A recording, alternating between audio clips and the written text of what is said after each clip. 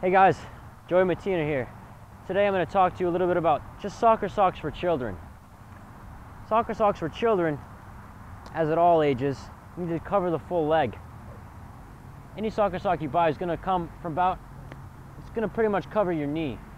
Alright? That gives you enough length to fully cover your shin and also to place your shin guard here. Your shin guard is going to go right against your shin.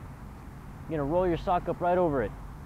My socks are stretchy enough and they're tight enough that I don't really need any tape to put around here to hold my shin guard in place. Now if you have a little bit looser sock, you can use some tape. Just wrap it around, athletic tape, electrical tape, whatever you like. It's going to really help hold that shin guard in place. Now, some people like to pull their socks up really high, or you can fold them over. Doesn't matter, as long as your shin guard's in place and it's covering an ample portion of your shin. Get it checked with the referee if you think it's too small, or he may tell you it's too small before the game starts.